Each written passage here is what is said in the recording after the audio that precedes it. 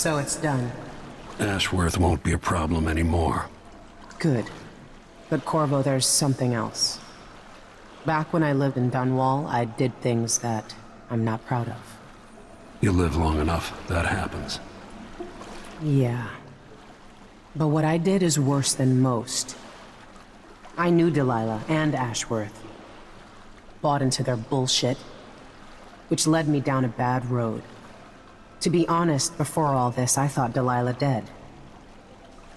I don't want to get into it right now, but I felt like you should know. There are things I regret, Corvo. Deception doesn't make for good allies, Foster. Is that what you think, Royal Protector? You'll have to tell me all your secrets someday. Are you ready to leave now?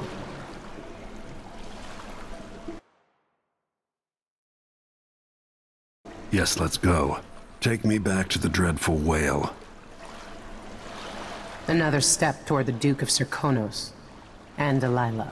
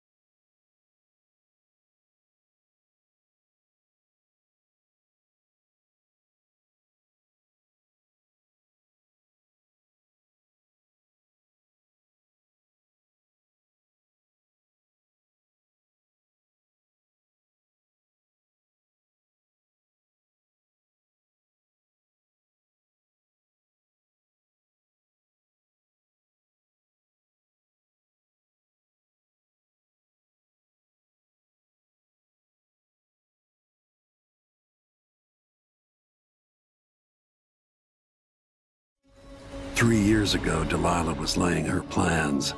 The Duke's people gathered at the home of a mine baron named Aramis Stilton to commit some horror in her name.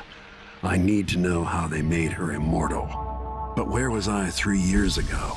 Letting Emily daydream through council meetings, teaching her fencing and back-alley fighting. I always expected an enemy we could put down with a sword. Soldiers, spies, assassins. Instead, we got something else. Beyond the pale, beyond the natural world. Instead, we got hit by someone like me.